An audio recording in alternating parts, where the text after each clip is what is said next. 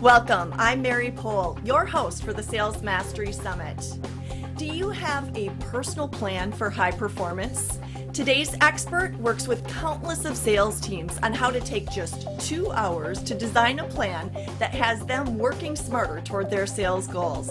With me today is Ken Thoreson, author of Leading High Performance Sales Teams. Welcome, Ken. Thank you. It's going to be a fun 30 to 45 minutes. Well, I'm looking forward to it myself. Well, I appreciate the fact that you are really dedicated to helping sales reps become high performers. And so wanted to start out with talking about how you discovered that you really have found a way that helps them become better at what they're doing.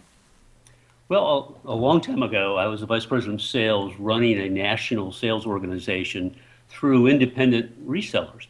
And as the vice president of sales, I was interested in driving revenue and productivity and trying to find out really what made certain organizations succeed and what made some organizations not successful. And in that study, I found out really that where I had high-performing sales managers, I had high-performing organizations. And so what I found as I started looking at some of that in my own sales management expertise is that sales managers who are maybe more prescriptive in nature, a little bit more organized in nature, tend to drive more revenue, hire better people, and increase productivity. So that's where it all started. I said I had to find ways to help non-productive organizations become more productive in order to grow revenue. And so we came up with the salesperson's personal business plan at that time. And for the last 14 years that I've been consulting with organizations all over the world, we've been using this and rolling it out and implementing it in many organizations. Okay. Well, you have a great template really for helping sales reps design a personal business plan that really keeps them focused on their goals and the very actions they need to take to hit their targets. I just love the simplicity of it and the thoroughness of it. It's very work smarter of you. Well, it really evolved because as any good manager will tell you, especially sales leaders, you have to understand your people and you have to be more organized. So part of the plan is personal. So we ask the people, what are their personal objectives? What do they want to accomplish in the next year or 6 months? Normally this plan is developed every 6 months. It specifically is rolled out in January, generally at the sales kickoff meeting in January, where the sales people will stand up in front of their peer group and share their personal and professional business plan. So we ask things like what their personal objectives are, but we also ask them, what do they need for sales development? What do they need in selling skills? What do they need in product or service skills? What do they need in operations or industry awareness? Now that's nice because now the sales manager can coach, counsel, and mentor, but he or she also then has the ability to capture all of the training needs for their entire sales team and build out an ongoing sales training event. So that's the personal side of the plan, but we also ask them a variety of other questions around activity and allowing them to set their own goals for whatever activity levels the sales manager believes they need to focus on. So it becomes their plan and they own it. Okay. So Ken, in your experience, do reps have a good feel for what their development needs or training needs are? Do you run into blind spots there, or do they have a pretty good judgment on what it is they need to hit their goals? Part of the plan is that it forces people to think. It moves the sales organization from being opportunistic to being proactive and almost prescriptive. So the first time you roll it out, I expect the plans not to be glorious. I expect them to be, at least have the people spend a couple hours thinking about their territory. We ask them to forecast revenue 3 times their quota, and we ask them to detail it out as much as they can, specifically looking at their pipeline and non-pipeline activity. But what we find in sales skills is that most salespeople have a pretty good feel that when you ask them where they need improvement, they can come up with the ideas. But obviously what happens also is that as the salesperson works on their draft, they then, Mary, sit down with their sales manager and work through the plan on a draft basis. Because in the end, they have to sign it, but the sales manager also has to sign it and approve it before they stand up in front of their co-workers, even presidents of the companies and CFOs, and present their plan. Okay. The real good part is the July event. because in June they get to look at the plan, readjust the plan. And then they have to stand up and say, well, this was my plan in January. This is what I did. And now this is what my readjustments are for this next 6 months. Okay. Because it's now holding them accountable. I like it. Yeah, you know you've got that 6-month meeting coming up. So what is the magic in 3 times quota? Well, generally, the magic is forcing the salesperson, again, to look at every one of their existing customers, look at their territory if they have territory, or look at the accounts they have or the accounts they want to have, and be able to think about, what haven't I sold with that account? This gets back into what we call cross-selling and upselling. A lot of people don't focus on it. We focus on it in our practice quite a bit. But it really, again, takes a salesperson from finding out what could happen to thinking about what could happen and how they can make it happen. And the 3 times quota is knowing that we ask them 3 questions after we ask them for their forecast. We say, okay, you had to forecast 3 times quota by product area or by customer, depending upon the type of company. But then we ask them, what is the most likely number? What is the highest achievable number you think you get? And what's the lowest minimum number you think we get? So now we've asked the salesperson to focus 3 times quota, but then to bring it back into the ballpark and asking highest, medium, and low. Now, the sales manager also has that number for each of their salespeople, and the sales manager can start to accumulate their forecasted revenue.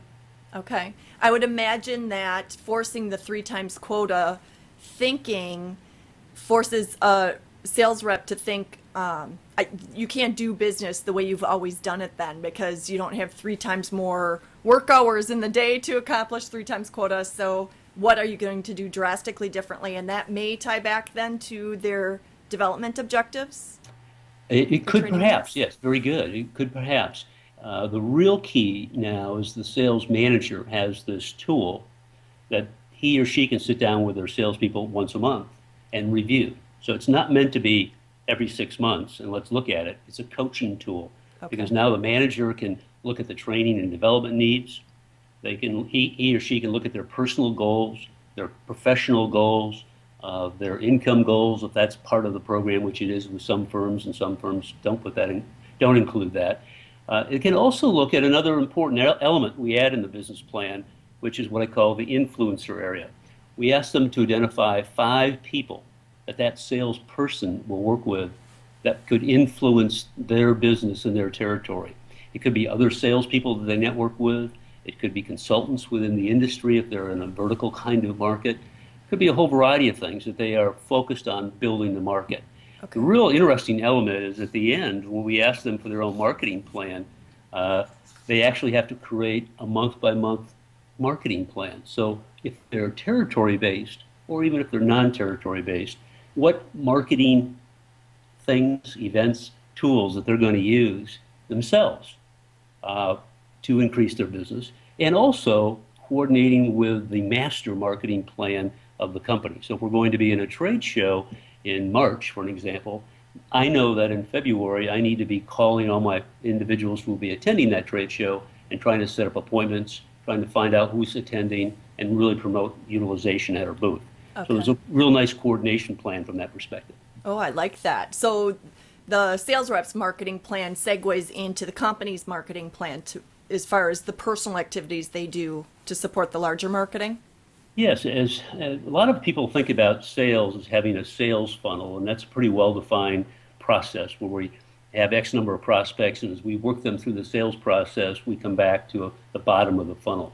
Well, we also have to consider a marketing funnel, and the marketing funnel feeds the sales funnel.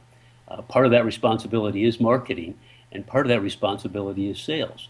So a very prescriptive sales manager has a recipe, has the ingredients to be able to keep that funnel going. And we know that depending upon the business, as an example, a salesperson may have to generate 3 new prospects a month. Marketing may need to generate, say, 6 new prospects a month. And those 9 prospects have to then go into that first stage of that funnel. So we want to make sure the salespeople are thinking about that and that they have ongoing pre-planned events. The worst thing that can happen is for a sales manager, let alone a salesperson, to wake up and find out that the funnel is too skinny, too far back, and they won't be able to achieve their quota in 60 days because there was not enough management or scientific assessment of what was happening in the funnel. Okay.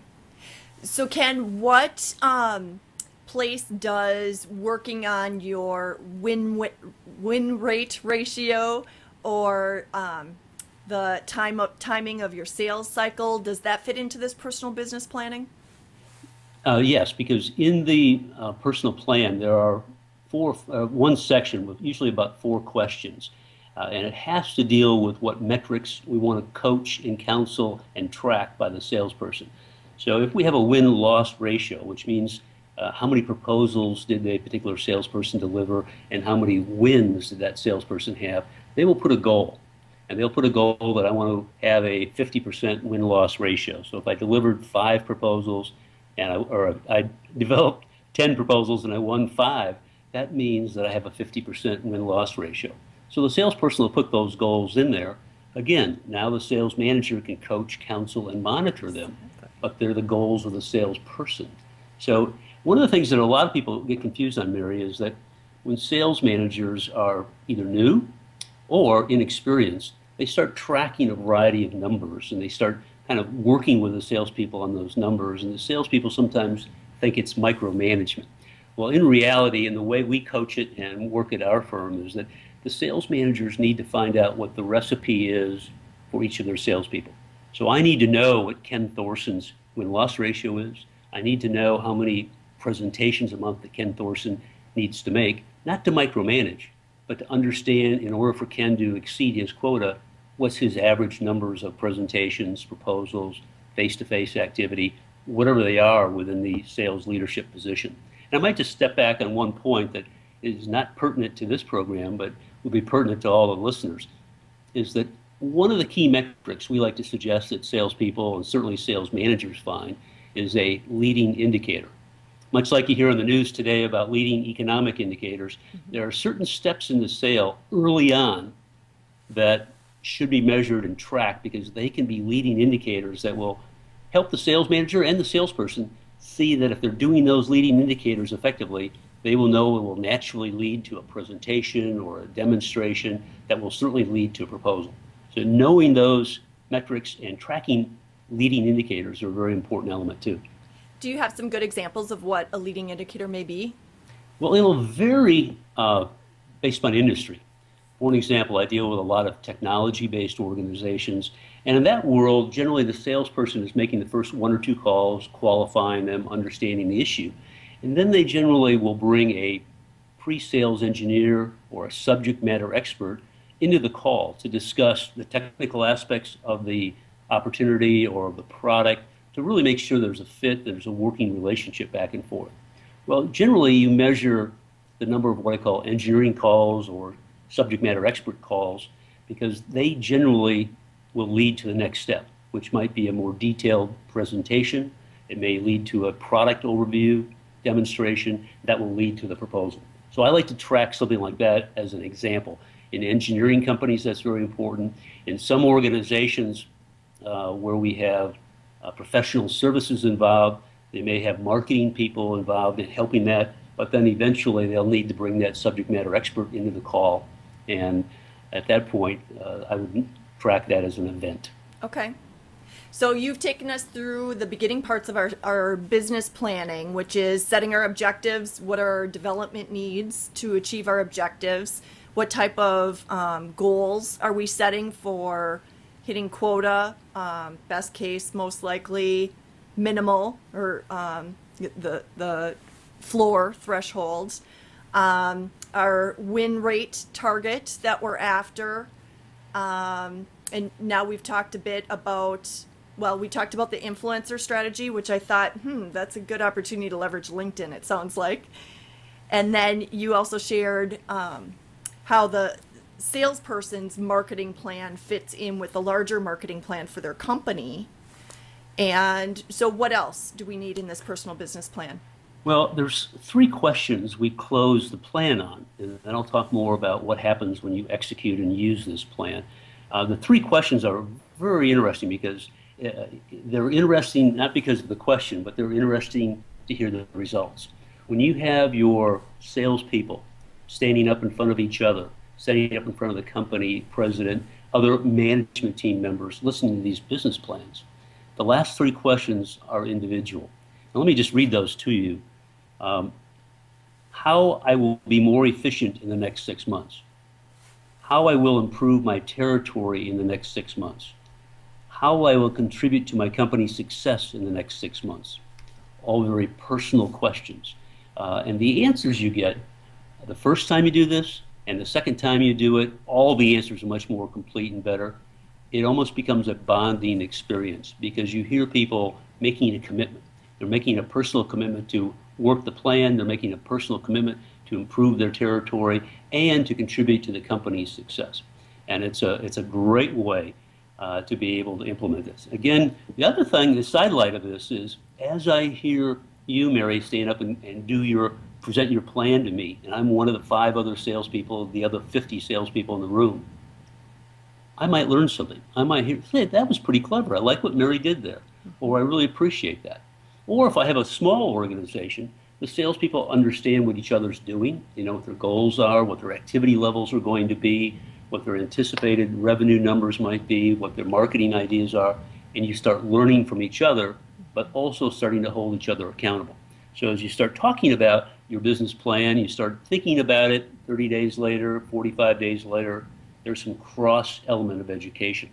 And that's really valuable part of it. And that's where one of the themes I talk a lot about is building what I call a self-managed sales team, which is the goal of every sales manager, because it's not the sales manager's job to make quota. It's the salesperson's job to make quota. The sales manager's job is to hire effectively, train them effectively, and put people in place to win. But having a self-managed sales force with their own self-developed business plan that drives both emotion and logic is critical. Here's the line I like to use. You want to align the soul of the individual with the goal of the corporation. So you want to align the soul of the individual with the goal of the corporation by linking their personal objectives and their personal commitments along with revenue generation numbers. That's a good way to do that because now I can see what my work's going to do, what the payoff could be in commission, and how I'm going to be able to afford that trip to Italy because I'm going to make enough money in commissions to do that. The other piece that I like about the sharing, as you talked about it, besides the cross-learning that happens as each presents, as you get to the influencer strategy for networking, there's a chance to actually help and support each other on that instead of always feeling at a competitive conflict going on or I need to beat you. You can actually work together more as an actual team. Absolutely. And that's why you'll see the first time you roll this out, they struggle a little bit. They try to understand how to put plans like this together. But the second time you do it in the July meeting, it's a different experience. They've already thought through it. They realize that some of their goals and their objectives were maybe not accurate or too optimistic or not optimistic enough. They got a feel of how to manage themselves based upon their plan. And now the plan gets really good for the second half of the year. When they do it the third time, January of the next year, it's an incredible issue because it's easier. They've thought through it. They know what they're doing. You'll see their personal development start to expand, and you'll start to see their forecasting become more accurate because now they've thought through their territory. They understood what they were attempting to do the first time. So I want to hold people accountable for getting it done right the first time, but I always know that the second and third time will be outstanding. Okay. So Ken, is there somewhere where our viewers can turn if they wanted more help with their own business planning to get going? Well, sure. On our website, acumenmanagement.com, you'll find some free resources. There's a free video on hiring salespeople, on training salespeople. There's a free sales compensation assessment out there, as well as a white paper I wrote on the 40 actions for building predictable revenue. On the business plan itself, we have something called a Sales Manager's Toolkit, where they can go to acumenmanagement.com and go to our store, and you can actually order the Sales Manager's Interactive Toolkit, which has about 40 Word documents on how to interview, hire, train, as well as the personal business plan for salespeople to use. All of those are there so they can modify them, you can download them, use them, and improve your organization. Okay. And is there anywhere where they can get the business planning template? They can send me an email and they can just simply Google me, or they can send me an email at ken@acumenmgmt.com, or just Google Acumen Management Group or Ken Thoreson. Okay. Super. Okay. And with how many different salespeople that you've worked with over the years, I'm sure you have some favorite stories of how you've really helped people transform their own sales practices by implementing personal business plans. Do you have any stories that pop out as some of your favorite? Well, that's interesting. I probably can't use any names, but yes, I can think of quite a few. After using this for a number of years when I was working as a vice president of sales, and we implemented that throughout our network. But the last 14 years of working with people all over North America and around the world for that matter, we've implemented this in several kinds of situations. I think the large part of what we do is change management. While we fix companies, you have to fix them by changing culture. I just finished a terrific book. It was an old book, but I just came across it called Who Says Elephants Can't Dance? And it was written by Louis Gerstner, who was the man who turned around IBM. A lot of people don't remember that back in the 90s, IBM was struggling. They were running out of cash. They were losing market share. And they hired a new CEO to come in, and for about 10 years, he ran IBM. And in the book, he makes a really big issue that culture is the number one thing that has to change in those kinds of environments. So a lot of times we've implemented this, usually the second or third thing we try to do to get the company and get the salespeople and get the sales leadership team on their toes, and to bring accountability into the organization, to bring more planning and execution into the organization. And I can think of one company that really kind of fought change. We changed a couple things, and then I said it was about time to start to launch the business plans. And they had about 40, 35 salespeople, a couple different branches, a couple different offices. So the first thing we had to do is we really had to sell the field sales managers, because without the field sales managers getting on board, generally nothing happens. One of the reasons CRM systems fail a lot is that field sales managers not brought in, not sold, or not buying into the process. So we got them to understand what the benefits of this process would be. They looked at it as more paperwork, more systems in place. But once they understood their job was coaching, not making quota, once they understood their job was development and managing the business and creating self-managed salespeople, they bought into it. Once they saw what the reps did, we rolled it out. Once they saw what the reps did, they were amazed that the change in the salesperson's attitudes of that it was their business, it was their territory, it was their plan, and they started seeing the sales numbers pick up after about 90 days. Because what happens is that in forcing them to forecast 3 times their quota, they had to really look at the marketplace they were serving, they had to look at the prospective clients they had, and they had to kind of start to identify potential opportunities that weren't even in the pipeline. And all of a sudden, as they started understanding the cross-sell and the upselling concepts, pipelines got bigger. Proposals became larger, actually. Their average order size went up something like 12% after 6 months. So it was a really nice experience to change culture, but it had to be sold all the way down the line. It starts at the top. Anything happens has to stop or start with the president or the vice president of sales. And from there, we have to keep working down. And it's a selling process. The real key, however, with this particular company is getting the sales managers and an ongoing program to make sure that they always carried that business plan with them when they went out to spend a day with a salesperson. One of the things that we don't see a lot is that sales managers don't make a lot of sales calls with their salespeople. They're there either to sell the company sometimes if they have to make a corporate presentation, or they're there to try to save a deal at the last moment. What they really have to do is go out and watch Ken Thoreson make his first call, watch him make his second call on an ongoing basis every month.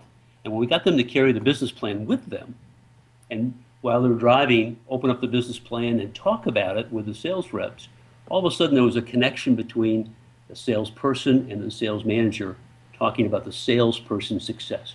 And all of a sudden we got a real positive change. So I always think of that as a story because it really impacted not only the person's life, but it impacted the professionalism of the salespeople. So since most of our viewers are the sales professionals themselves, we can encourage them, create your personal business plan even if it isn't expected of you, and bring it to your manager, or proactively have that as you're working together, so that you can be more effective together. Is that fair? Absolutely. I think, I always believe that the reason people are in sales is to control their own destiny, to have a certain amount of independence. And with that independence, it really means that you need to have a professionalism about you that other people don't have sometimes if they're not managing their own quotas, managing their territory, working with customers on an ongoing basis. So build a self-managed mentality about how to raise your success level, how to increase and find out what ingredients you need to be successful. I know in my life, I had to do 5 presentations a month in order to have enough opportunity to build enough proposals to win. And I can tell you in my own life, for the last 14 years of running my own consulting business, same thing is true. There's a certain number of things that I have to do every day, every week, every month to make sure that my pipeline is full. So I speak to you not only as a sales management consultant, but as a sales professional myself, and understanding what's necessary to have the self-discipline and process. Remember, rather than being opportunistic, you need to be proactive and prescriptive. Okay. Now, as your clients start embarking on creating their first personal business plans, where do they get stuck? What trips them up? Great question. The biggest area that I've always been surprised at is we ask them in the business plan to identify how many customers they serve, if they're in a customer area or in a territory area. But then we ask them the number of suspects or prospects within their territory.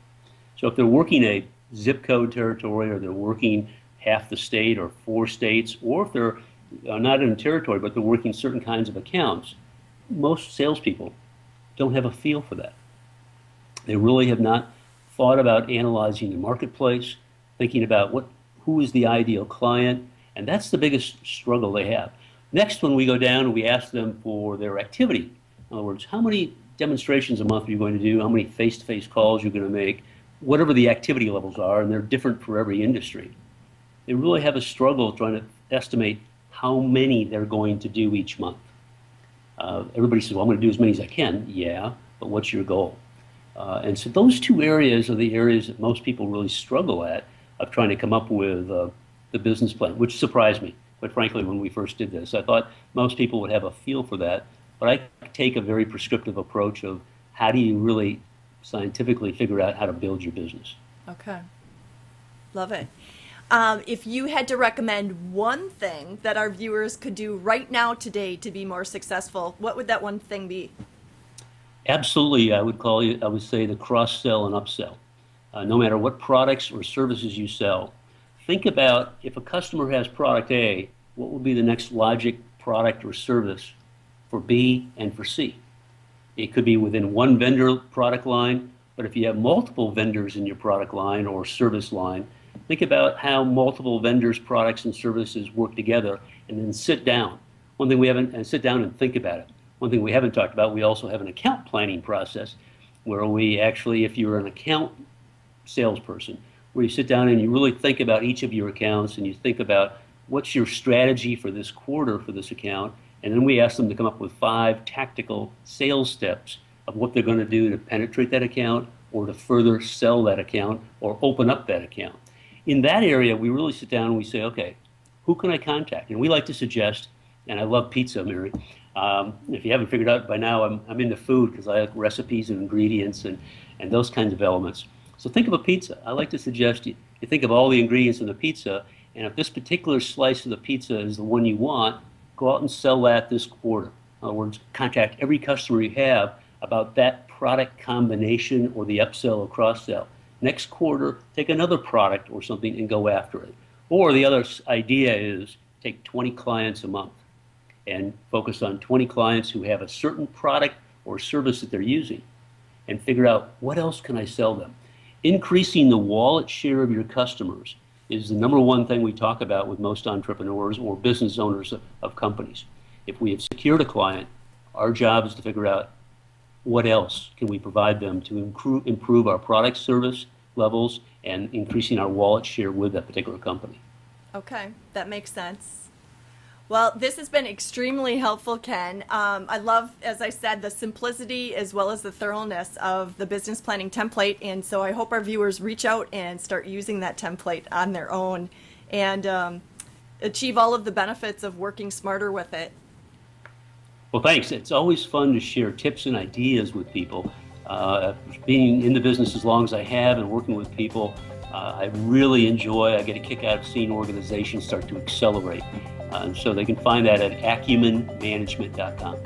Love it. Thanks. And thank you to our viewers for tuning in and investing in your own success. The Sales Mastery Summit is here to help you never stop learning from the best. Take care.